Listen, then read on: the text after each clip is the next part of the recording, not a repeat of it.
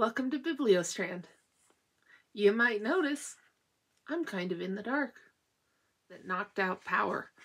And it's been now a little over 12 hours since we had power. It's back to being daytime. But since there's no power, the upstairs is getting hot. I'm down in the basement to keep as cool as possible. But those of you with basements, I'm sure you know, lighting is not always top-notch.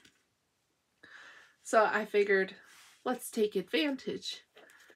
That's right, it's time for another Generate Your Own Adventure, wherein I take the choose and choose your own adventure and turn all of those duties over to random number generator. But I don't want to use up all of my phone's battery, so I am not going to be using the Google random number generator. Instead, I'll be using good old-fashioned dice. Just one dice, actually, a die. I'm going to set my planetarium up high. So now that I've got the perfect ambience, I might move my flashlight down closer to the book. Maybe. I'm also, you're going to have to just, there we go. You're just going to have to trust me on the dice and what number I get. Because the way I've got my camera propped up, I'm not taking it down, putting it up, taking it down, putting it up to show you the dice every time I roll. Ooh. So there's my dice.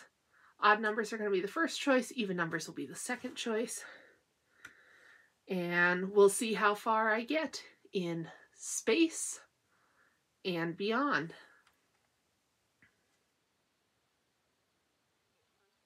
Only fair that you get a shot of this cool ceiling that I get to be under.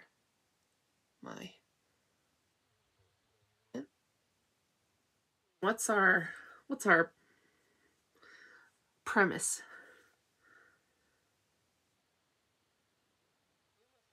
All of your numerous talents and much of your enormous intelligence. The wrong decision can end in despair, even death. But don't despair. At any time, you can go back and make another choice. Alter the path of your story and change its result. First, you must choose the planet of your birth. The choice you make will determine a major part of your future. Try to choose wisely. As they say in another galaxy, not too far from this one, Glebe Fogo. Good luck. You were born on a spaceship traveling between galaxies on a dangerous research mission. The crew of the spaceship includes people from 5 different galaxies. Your parents are not from the same galaxy, but both have features common to those found on planet Earth in the Milky Way. Because you have been born in deep space, you must choose the galaxy and planet of your citizenship. Traveling at 62 times the speed of light. You reach the Earth age of 18 years old in just 3 days and 2 hours. Now, you must choose the planet Kenda in the galaxy of Fintum, or the planet Croyd in the galaxy of Upas. The mission commander demands your decision. We got a picture of our birthplace spaceship. Kenda is 3 times the size of the planet Earth. The star that provides some of its life-giving force is huge but ancient. There is fear that it is losing its force. Kenda has a history filled with trouble. Croyd is in the galaxy Upas, far distant from the Milky Way galaxy.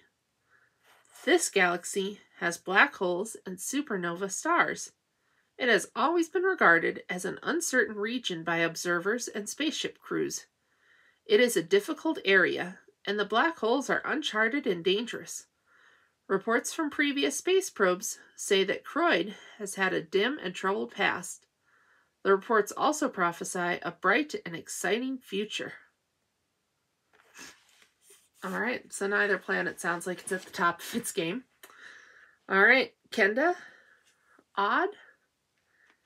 Croyd, even. All right, Kenda it is. Kenda is visible on the galaxy scanner. Now that you have chosen, your parents announce that Kenda is your father's home. The crew of the spaceship carefully prepare a space pod for the journey. Seating yourself at the controls and positioning the programmed flight path, you disengage from the mothership and drift off into space. Once in space, you are propelled by gravity generators. Something is wrong. You look at the scanner and see a nebula that is not supposed to be on your course. Suddenly, the gases and particles of the nebula surround you. Your gravity generators and life support systems might fail. The radiation counter interrupts the silence of spaceflight with harsh bleeps and crackles a warning of dangerous radiation levels. All right. Odd, return to the mothership. Even, trust my instinct and go ahead. Back to the ship. Mothership should be easy. You hit the navigation button and push the reverse command switch. But just at that moment, the lighting in the pod turns to the flashing green/yellow warning color, and all systems stop. Swirling gas and dust particles bathe the pod. You frantically hit restart buttons, but nothing happens. As suddenly as the gas came, it leaves. The warning lights turn off. The control panel blinks with energy, and the navigation control systems say, "Go." The automatic SOS signal turns off, and you sit exhausted in front of the controls.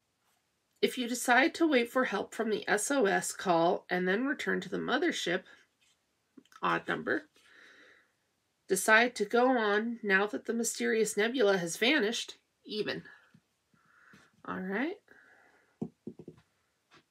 Even, 4. Your energy indicator has faded from full energy red light to 1/4 level blue-green light. Computer analysis warns you that all life support systems will stop in 3 hours, 16 minutes. There has been no response to your SOS. Through your radar scan, you realize that even if help does come, it will probably not reach you before all life support systems fail. You desperately wish that there were someone in the pod to share this with, but you are alone. You have decided to use what remaining energy there is to follow a light island message beaming from the black hole. Black holes in space are there because the mass of a star is so great that nothing can escape its gravity field. No light, no heat, no radio waves. Yet, mysteriously, a light island, a phenomenon talked about and recorded by a rare group of intergalactic pilots, is clearly indicated coming from the region of the black hole. Some say that it is telepathic communication, or T-Web. You must go. You feel that the choices are either go toward the black hole and the light island, or drift in helplessness, waiting for a chance rescue ship. All right. Island, odd. Drifting, even. Energy sources, you propel the craft toward the black hole. The closer you get, the more strange things happen to you. First, all the digital readouts on the command console reverse and spin back to 0 readings. Your hair stands straight up, as rigid as a wire brush. All light from your systems flow away in a stream and head toward the black hole. You feel all your blood rush to your hands and feet, and a frightening dizziness overcomes you. From one of the portholes, you see a pulsating velvet-like mass larger than the sky, or so it seems. There is a sharp, piercing cry. Go back, before it is too late. Go back now. You have absolutely no idea where this warning is coming from. Perhaps you can still turn back. Maybe it's not too late. Maybe there is enough energy reserved to escape the intense gravitational field of the black hole. The warning is not repeated, and you hesitate about what to do next. All right, if I roll odd, we're going to go on. If I roll even, we're going to try to reverse. All right, even. Hitting reverse engine and power output buttons frantically, You feel the space pod tumble wildly as if out of control. A period of calm quickly followed by more tumbling surprises you. Now you are awake, wide awake. You glance at the control console to check the graph and the navigational computer. You realize that you are on the route to Kenda, that all is well, that you had simply passed into a programmed sleep period, which had produced the dreams of nebulae, showers, light islands, and black holes. On you go toward Kenda. The end. Aw, the trusty dice got me a good ending. And a really fast good ending, too. This one's called Space and Beyond. And there are 42 possible endings. So if you want to know the other 41 endings, you got to go ahead and grab this book. That was really quick. So I think I'm going to see if we do another one. So following the space theme, this one is hyperspace.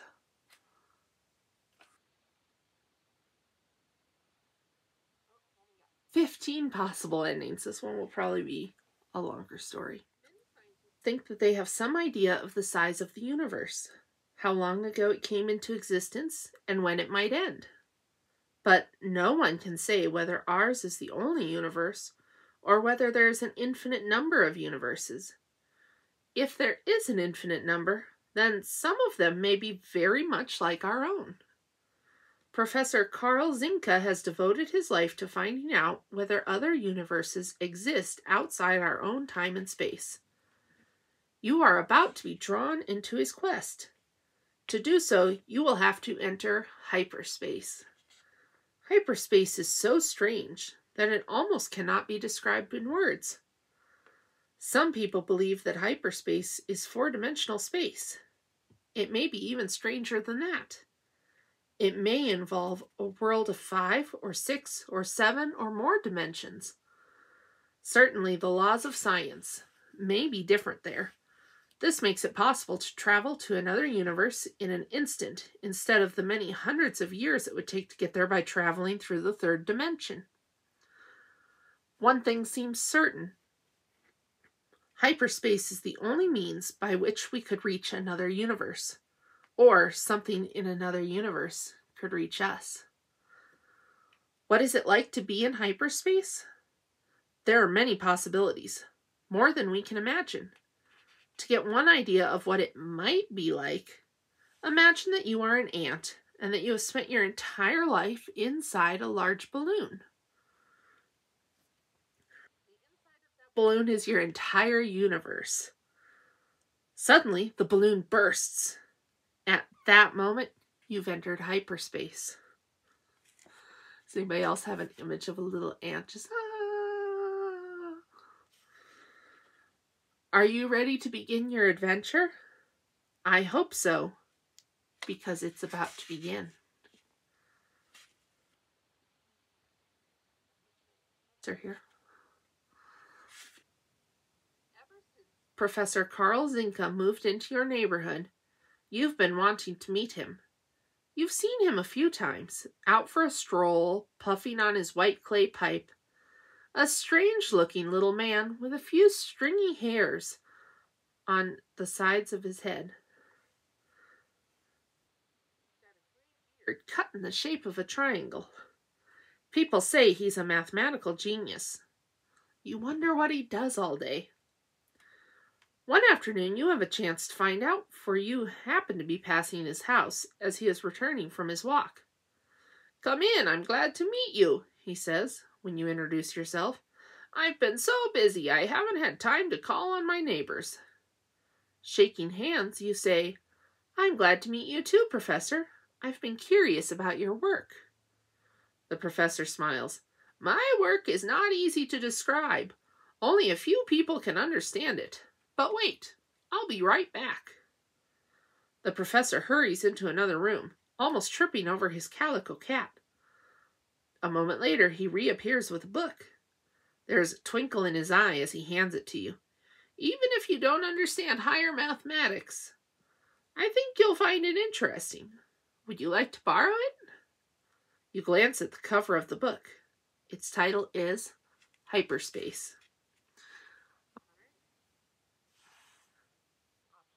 Take the book, thank him, and leave. Option 2, stay and talk some more. All right, we're going to take the book and hit the road. Back at home, you prop yourself up with some cushions and start to read the book. Imagine that you are absolutely flat and that you live on a flat surface, you read. You can travel backward and forward and sideways, but never up and down. In fact, you never even know there is an up and down. Of course, in the real world, you can move backward and forward and up and down. But imagine still another way you could travel, a way we cannot even describe. If you could move in that way, you'd be in hyperspace. You look up for a moment and blink. This book is a little strange. You wonder whether it's worth reading on to the next page, or whether you should skip ahead a few pages and look for some real action. All right, next page, odd, skip ahead, even. I'm getting a lot of odds. All right. Ooh. Next page. The implications of hyperspace are staggering, the book continues. Not only are there other dimensions that we cannot perceive, though they govern our destiny, but there are infinite numbers of universes, each of them as complex as our own, and traveling in hyperspace is the only way to reach them all. Strangest of all, these other universes do not always lie somewhere far beyond our own. They may exist around and within us. The most important scientific question of today is this: can we enter hyperspace? Can we reach another universe? Just then the phone rings, and you put your book aside to answer it. Hello, I'm glad I caught you. The voice sounds like Professor Zinka's. Professor, is that you? Yes, I want to warn you not to come near my house. Something's gone wrong with my experiment. What happened? You ask. I thought I would be able to enter hyperspace. Instead, my molecular structure has started to break down. It's as if hyperspace has entered me. There's a click at the other end of the phone, leaving you surprised and uneasy. You wonder if you should go to the professor's house and see whether he's all right, or if you ought to call the police. If we run to the professor's house and knock on the door, it's going to be on. Call the police, even. Odd again. I think it's because it's one of these foam dice that I'm getting all odds. One. You run to the professor's house and throw open the front door. Professor, you call, are you all right? Hearing a muffled voice from within, you rush through the house and find the professor in his laboratory, working feverishly at his computer. He glances at you for an instant.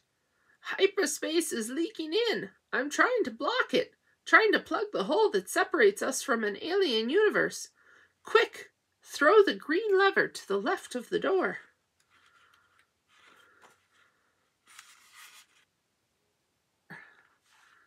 There's our picture. Whoa.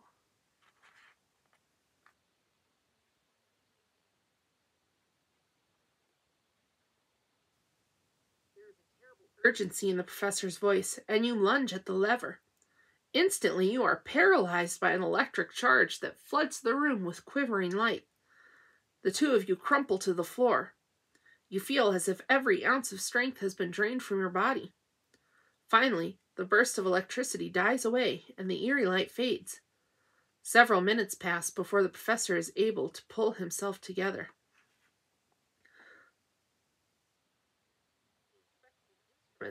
Then he walks over and helps you to his feet.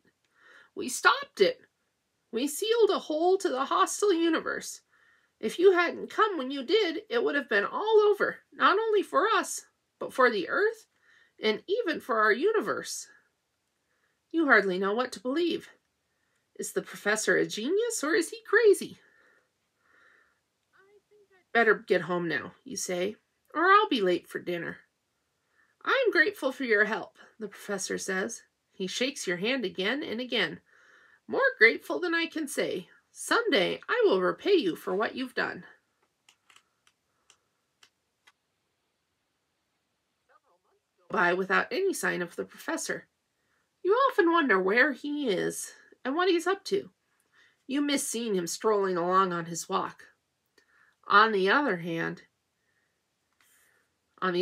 his experiments were pretty scary, and in a way, you're glad he's gone. Still, you're delighted when a large package wrapped in heavy brown paper arrives in the mail. The return address reads, Professor Carl Zinke, Spica Laboratories, Khartoum, Alberta, Canada. Eagerly, you rip open the envelope pasted on the box. As you guessed, it's a letter from the professor.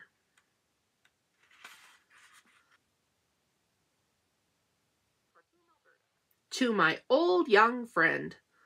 I've settled here permanently and will not be returning to the United States for a long time. But I haven't forgotten to repay you for what you did. Inside this box is a small round bottle made of an unbreakable glass of my own design. The bottle has a cap that will open if you turn it 14 times. Its contents could be worth a fortune. Do you remember when we sealed off the hole and stopped the leakage of hyperspace into our universe? After you left, I realized that some hyperspace, specifically a gaseous substance, subject to the laws of gravity of another universe, had gotten into the laboratory. Using a polarizing diffractor, I was able to trap it in 2 bottles. I have kept one. The other is in the box you hold. If the bottle is opened and hyperspace is allowed to mix with the air, the laws of gravity in the vicinity of the bottle will be radically altered. By holding onto the bottle, you could become weightless. You would rise above the treetops and drift across the countryside as if you were riding in a balloon. Gradually, the hyperspace would evaporate, and you would drift to the ground. The bottle can only be used once. Since its effects may be dangerous, I suggest that you save it for a very special occasion. Sincerely, Professor Carl Zinke. You waste no time in opening the box and tossing layer after layer of plastic bubble wrap on the floor until you find the small, round bottle. See, to me, that's a cylindrical bottle. I wouldn't call it a round bottle, but okay. I digress. You stare at it for a long time, but of course there's not much to see. It's baffling. How can you be sure the bottle contains anything but air? When you're ready to use it, you may find that it's a fraud. Or, from what you know of Professor Zinke, it might be even more powerful than the letter says. Instead of lifting you gently over the treetops, it could carry you to the stratosphere, where you die from a lack of oxygen. What should you do with the bottle of hyperspace? All right, open it just to prove to yourself that there's really nothing in the bottle. Odd. Or decide to save it, even.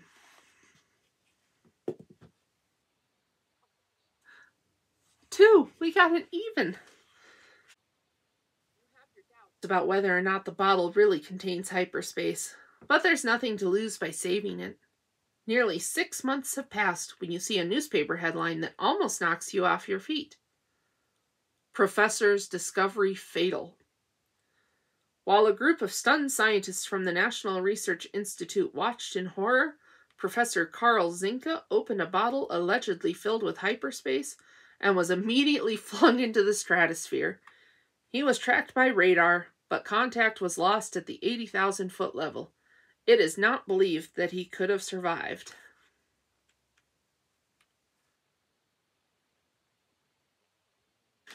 Poor professor.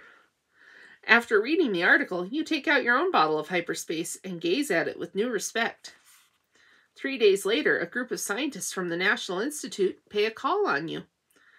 The leader of the delegation, Dr. Wohlstetter, tells you that Dr. Zinke's papers revealed that you own the only other bottle of hyperspace in existence. First of all, says Dr. Wohlstetter, we must warn you not to open the bottle. You don't need to tell me, you reply. I'm not taking any chances. I didn't think you would, said Dr. Wohlstetter. We would like to study the hyperspace in your bottle. It could be of enormous benefit to mankind.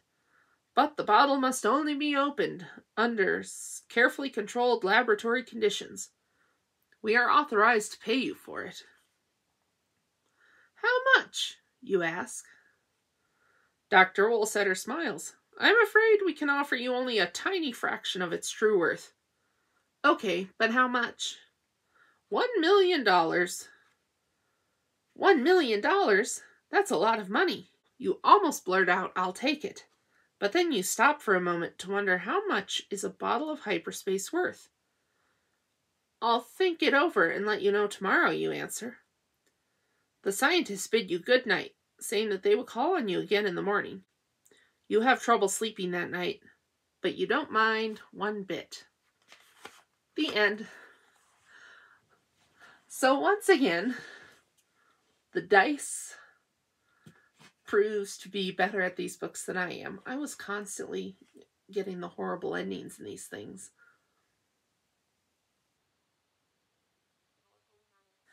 Let a random number generator find the end for me. It seems I get the most safe and easy endings. And quick, too. All right. So those are, I think, my only two space-themed ones. And I will be bidding you farewell.